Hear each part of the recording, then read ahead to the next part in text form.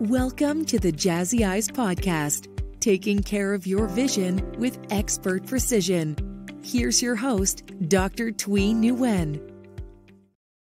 Hello, and welcome everyone to the Jazzy Eyes Podcast. I'm your co-host, Jeremy Wolf, and I'm joined by your host, Dr. Thuy Nguyen. Yes. Dr. Nguyen, always a pleasure. Yes. I'm so used to doing my own podcast. I'm just like, hey, I'm your host, right? Why not? Yes. Why not? And I even have my my background up here for the Good Neighbor podcast, but that's okay. Yes, I see.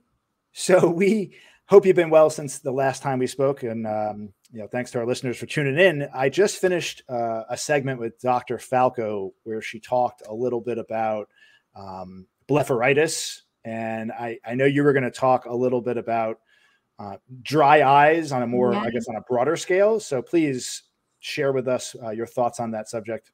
Yeah. So dry eyes, everyone has dry eyes.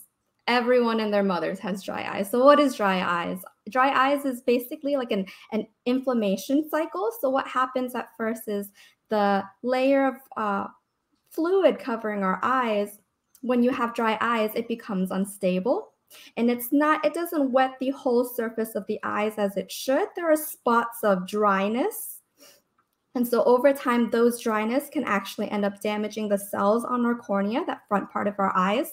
And when those cells get damaged and they die, then that starts the whole inflammation process.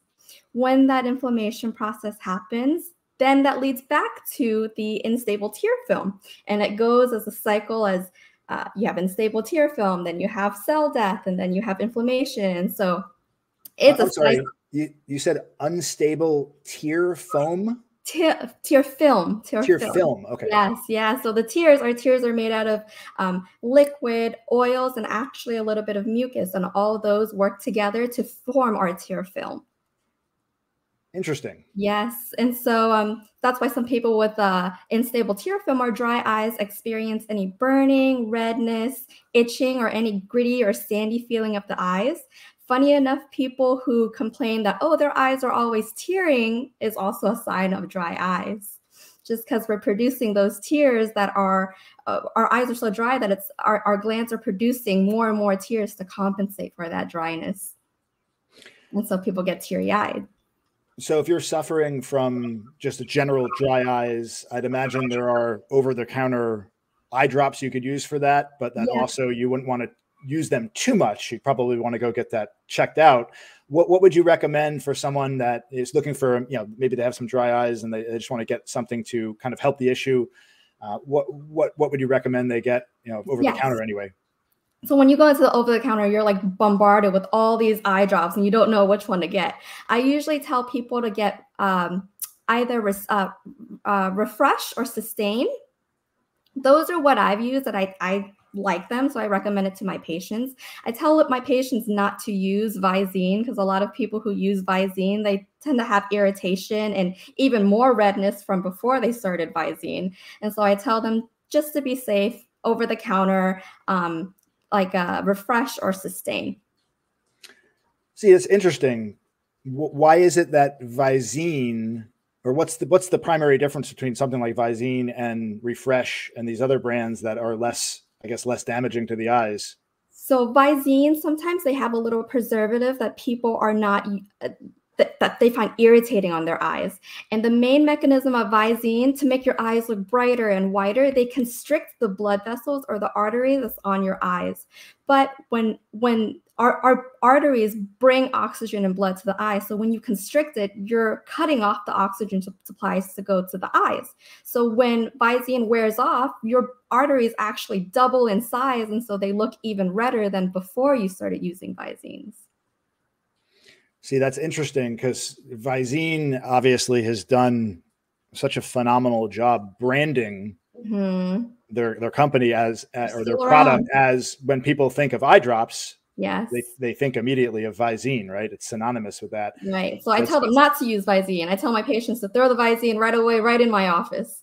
And then I tell them that there are prescription medications that can help the dry eyes. And these prescription medications, they work at different levels of the dry eyes to treat the dry eyes.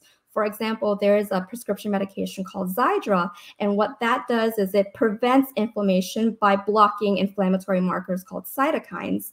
And so that kind of stops the dry eye cycle from the beginning.